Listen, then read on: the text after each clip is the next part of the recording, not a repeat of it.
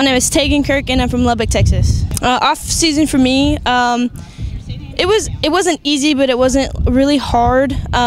We really worked together as a team to help each other get through it, especially the freshmen, since it was definitely all new. We really worked hard on getting in shape in the weight room, swimming, and conditioning. It is really different.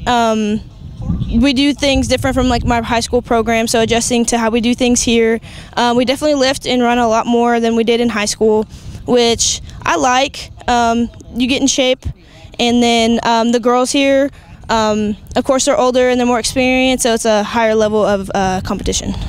I picked ASU because it's a good size university. It's not too big, it's not too small, and the softball program has been pretty successful in the past, and I really wanted to be a part of it. My goal is just to contribute to the team as much as I can. Being an incoming freshman, I feel like coming in that I could contribute a lot, and I hope that I can fulfill my roles as a team player.